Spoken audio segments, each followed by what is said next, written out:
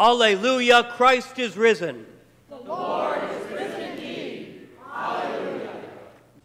Christ is risen from the dead, stamping down death by death, and those in the tombs bestowing life, bestowing life.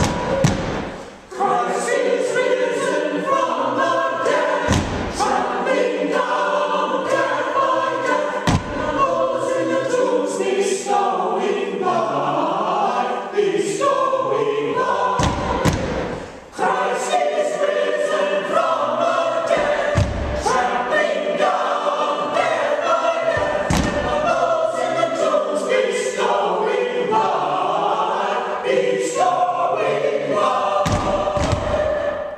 The Holy Gospel of our Lord Jesus Christ according to John.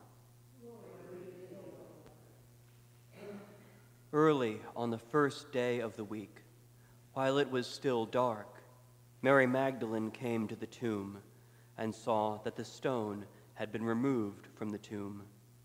So she ran and went to Simon Peter and the other disciple, the one whom Jesus loved, and said to them, "They have taken the Lord out of the tomb, and we do not know where they have laid him." Then Peter and the other disciple set out and went toward the tomb. The two were running together, but the other disciple outran Peter and reached the tomb first. He bent down to look in and saw the linen wrappings lying there, but he did not go in. Then Simon Peter came, following him, and went into the tomb. He saw the linen wrappings lying there, and the cloth that had been on Jesus' head, not lying with the linen wrappings, but rolled up in a place by itself. Then the other disciple, who reached the tomb first, also went in, and he saw and believed, for as yet they did not understand the scripture, that he must rise from the dead. Then the disciples returned to their homes. But Mary stood weeping outside the tomb.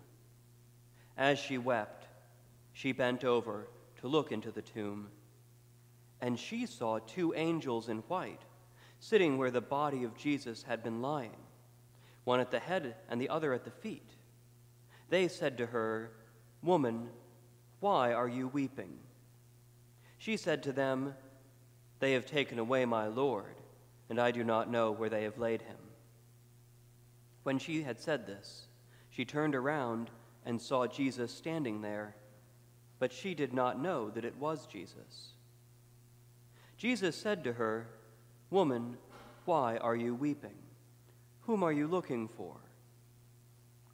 Supposing him to be the gardener, she said to him, "Sir, if you have carried him away, tell me where you have laid him, and I will take him away."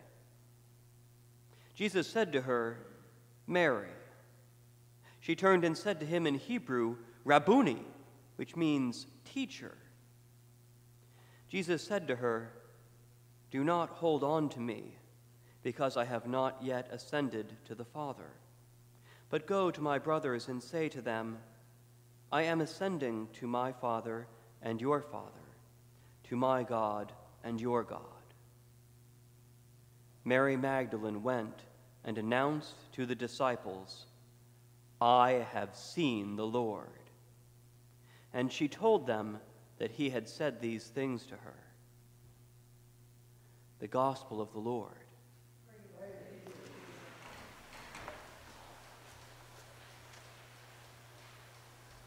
This winter tested all of us. Well, almost all. There were a few fortunate souls from this part of the world who waited out the season in Florida. And Jesus loves them very much. The rest of us had to get by with our resolve, our ingenuity, our strong spirits. But then for many of us, those things started to wear out and break down, and all we had left was hope. Even those who suffered the worst despair could at least cling to a calendar and know for certain that warmer weather would come. The snow would slip away.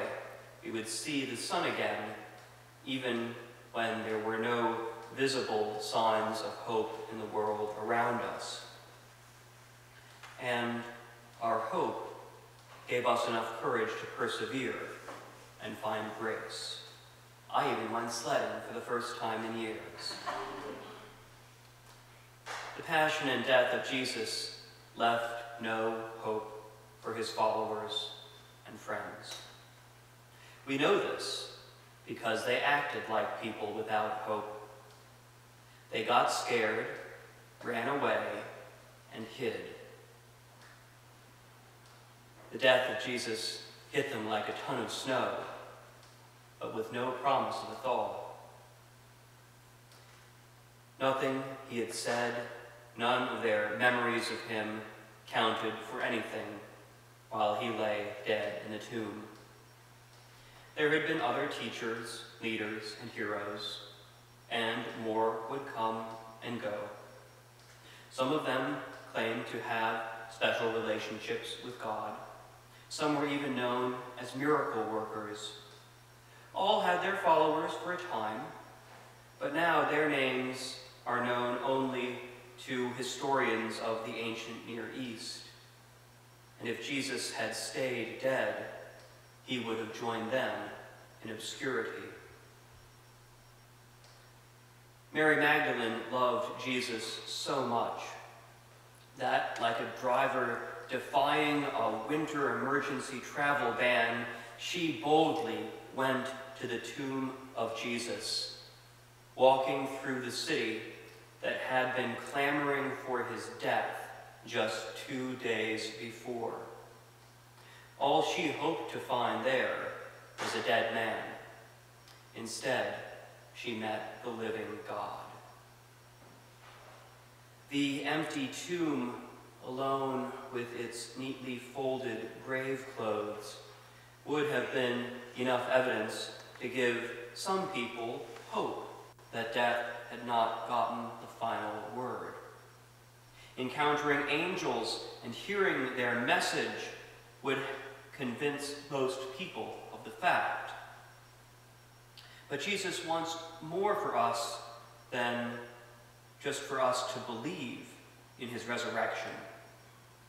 Jesus wants to meet us in his resurrection and make us like him.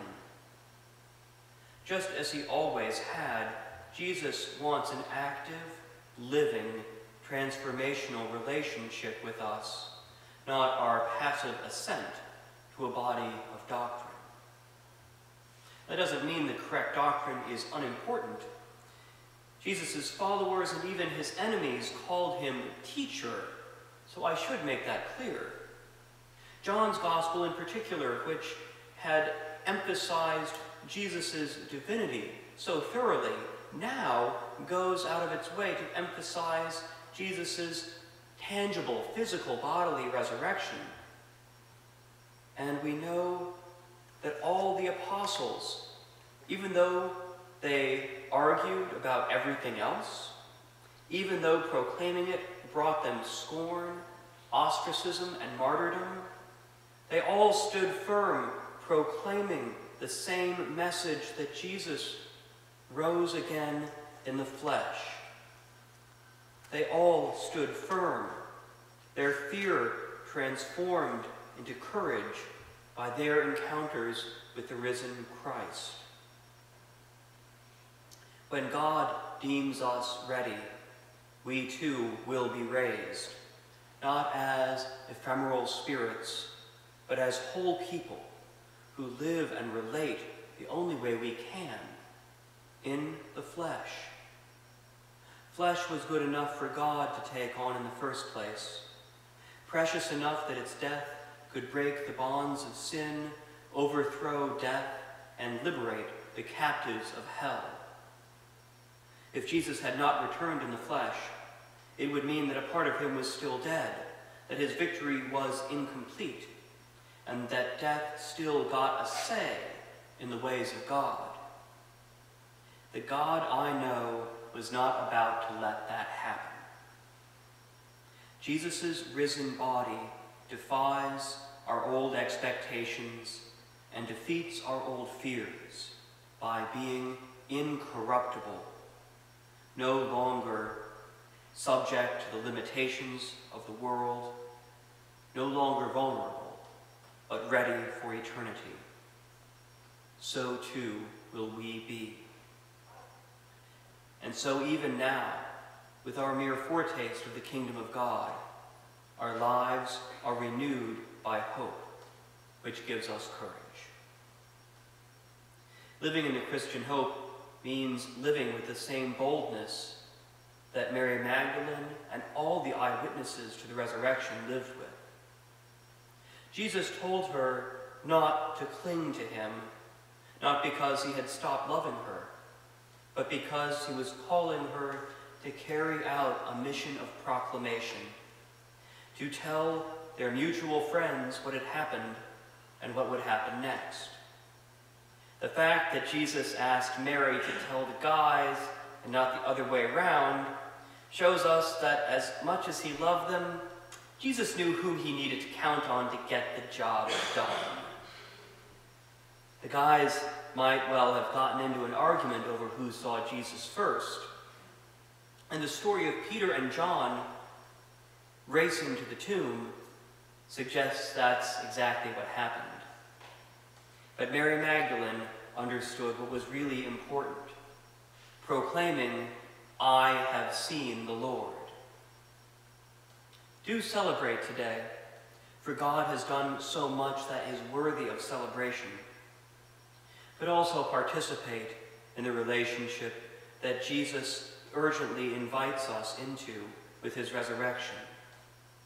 Expect to find him in unexpected places, both inside and outside, both in clamor and in stillness. Greet him with joy and thanksgiving for his almighty grace, and proclaim his resurrection, both with your lips and with your lives, as a people reborn in hope. For we who have set our hope on Christ no longer need to fear anything, for our ancient enemies have been vanquished. We have seen the Lord. He is alive, he is risen, and he dwells in us, and we in him. Christ is risen, and you, O death, are annihilated. Christ is risen, and the evil ones are cast down. Christ is risen, and the angels rejoice.